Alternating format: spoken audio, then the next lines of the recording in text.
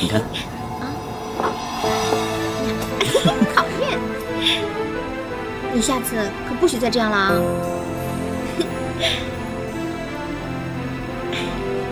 你要不要进来啊？不进来关门了。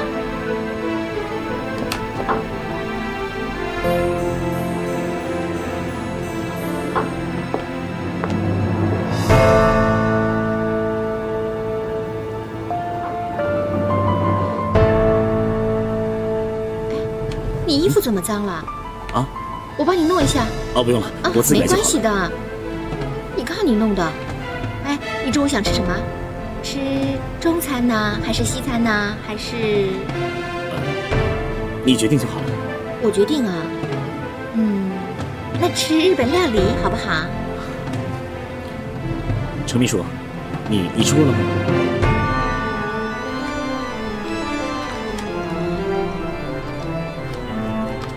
有人跟你说话呢，你就不会回答一声吗？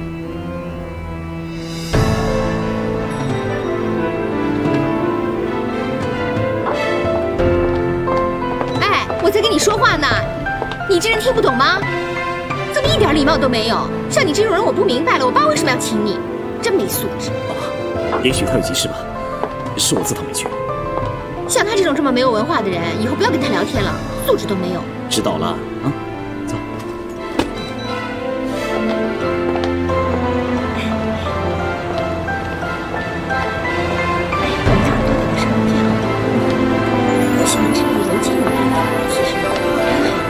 挺好吃的啊！好。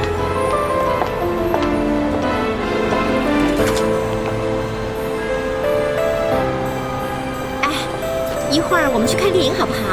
好。太好了，吃完饭能看个电影，真开心。这件衬衣挺好看的啊，我们待会儿看恐怖片吧。好，听你的。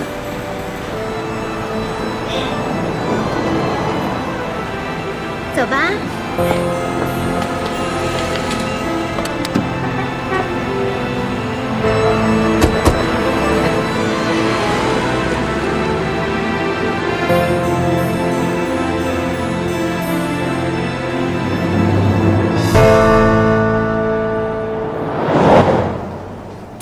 哎，大哥，你终于回来了，我正要找你呢。哎，海威呢？送货去了？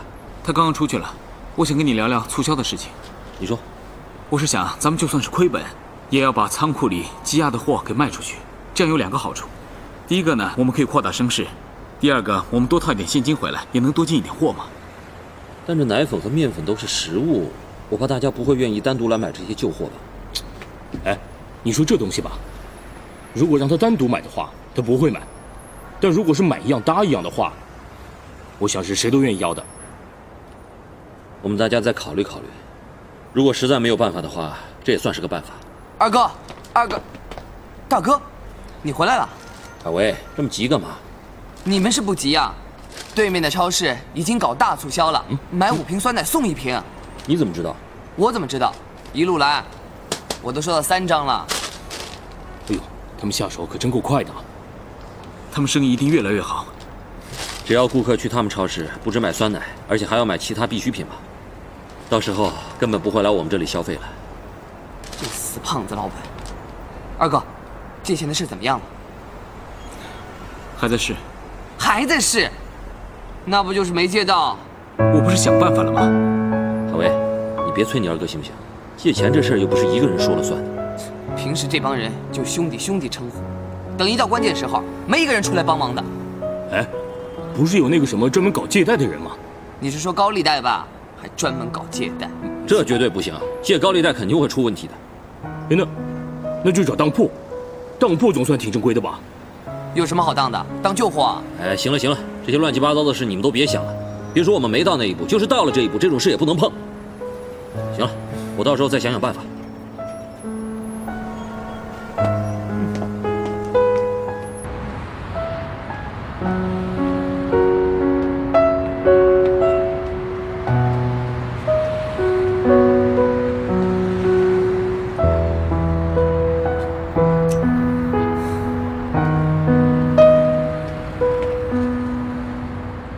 别忙了，我们自己来吧。啊，没事的，我帮你。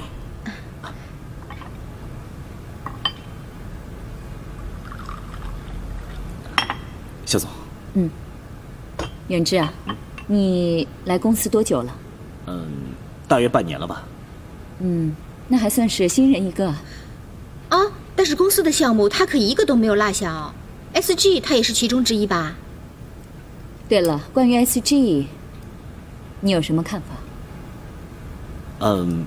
不知道肖总是指哪一方面？我是指李劲峰经理谢彪离职的这件事。妈，肖总，公司的人才很多，这次 SG 的项目本来应该是势在必得，但没想到没有拿下，我觉得很遗憾。至于李劲峰李经理离职的事情，我觉得他是个人才，可是说下去，他的想法有点偏激，离职的事情优先考虑。你不觉得他应该承担起失职的这个责任吗？我觉得他应该负责任，而且他辜负了肖总对他的期望。就是啊，妈，老哥那性格也真够倔的，我费了好多口舌想留住他也没用。我这个当妹妹的算是对他仁至义尽了，所以现在呢，无论我安排谁来做他的职位，他都没有怨言。关于替补的这件事情，程远志，你一直在工程技术部任职是吧？啊，是的。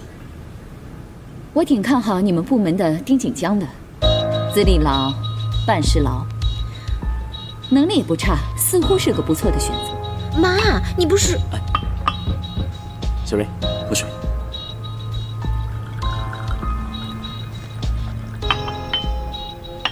程助理，你作为丁主任的手下，你觉得丁主任这个人怎么样？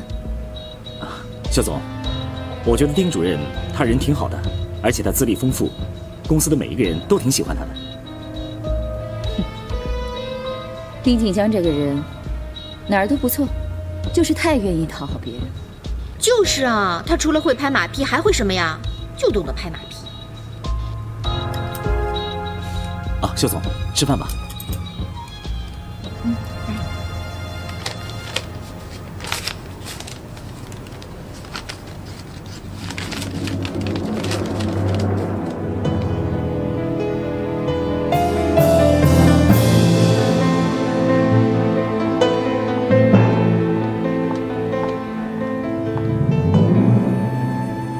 李董，找我有什么事吗？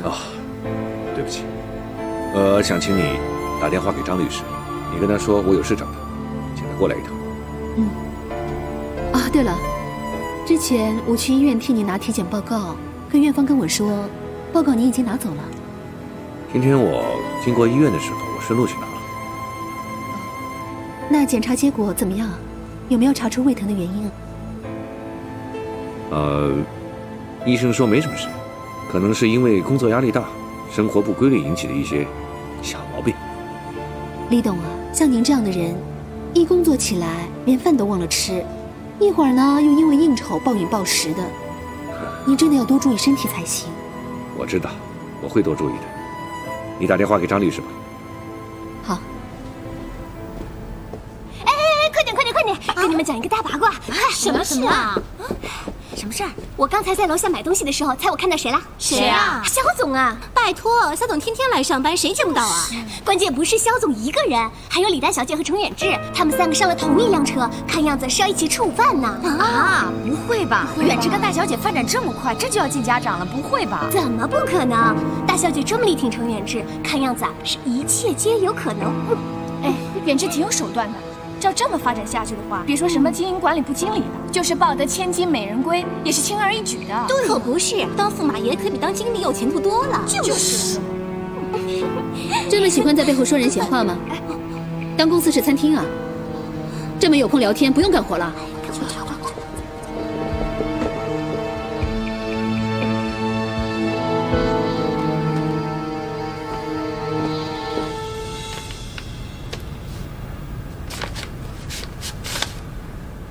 赶紧拿着进货去吧。你哪突然有这么多钱？你管家里要了？这是我自己的钱，难道你是？哎，别瞎想了，不是偷的，不是抢的，更不是高利贷，都是挣到来的钱，你赶紧拿去进货吧。不行，别说我现在不知道你这钱从哪来的，就是知道我也不能拿你那么多钱呢。为什么？你刚辞了工作，我这儿还没给你发工资呢，你根本没赚到钱，我怎么能用你的钱呢？什么工资不工资的？你当我给你打工呢？我是这个家的二哥，有什么事情我也要承担责任的嘛。你为什么剥夺我的权利呢？小凤，哥知道你的好意，但我想这些钱我还是得还给你。你万一以后有用钱的地方，你拿着。哎呀，现在超市有困难，那就是我的事。这样，要是你过意不去的话，就当是我入股超市了。以后赚到钱再分红给我。哎呀，你别再像个老太婆一样磨磨唧唧的，收去吧。那小凤，哥就谢谢你了。哎，我跟你说啊，哥，从今天开始我是凯凯超市的股东了啊！以后你可不许小看我啊！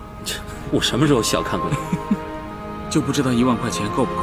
哎，我明天给供货商打个电话问问，看能不能优惠一下。那能进多少就进多少吧。来，凯凯吃菜。凯凯，别老麻烦阿姨夹菜。看你说的，这有什么可麻烦的？不是你总那么惯着她，她怎么学会自己夹菜吃饭的？不是大哥，我像凯凯这么大的时候，你和四姐一样是这么喂我的。贫嘴。但是现在已经很久没有人喂过我了啊！我跟你说啊，咱们小时候是因为奶奶在，所以大家都惯着你。可我记得小丽小时候也喂过我吃饭呢，但是我那个时候把碗都打翻了。这个臭小子，这你还好意思说啊？当时要不是我看你病歪歪躺在床上，大哥早打你一顿了，竟